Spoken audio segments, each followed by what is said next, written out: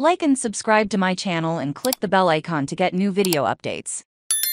Women's World Cup schedule, start times for each game, and how to watch the 2023 Women's World Cup, which begins on Thursday in Australia and New Zealand, will be the biggest ever, with 32 teams playing 64 matches in a month. It will also be the hardest fought, with England, reigning European champions, Germany two-time world champions, Canada, the Olympic gold medalist, and the Netherlands, finalists at the World Cup 4 years ago, among a half-dozen teams poised to defeat USA, who are seeking an unprecedented third straight title. Our responsibility to find the next step, to find the next 1% to push the team forward and keep them at the top, said U.S. coach Vlatko Andonovski, who is making his debut as a coach at a World Cup. Here's a look at each team in the biggest and most demanding women's football tournament in history. The clincher, Norway, are the most experienced and successful team in the group, having competed in the last 8 Women's World Cups,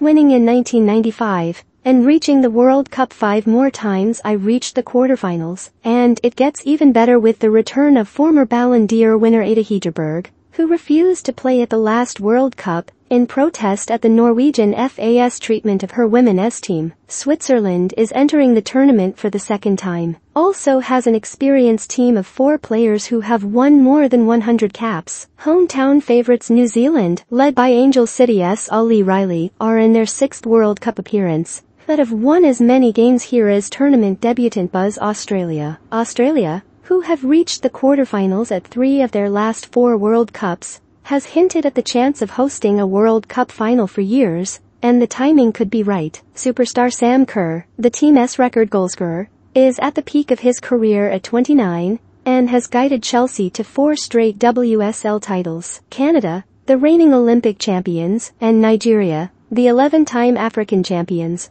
are 2 of more than half a dozen teams coming to the tournament struggling with their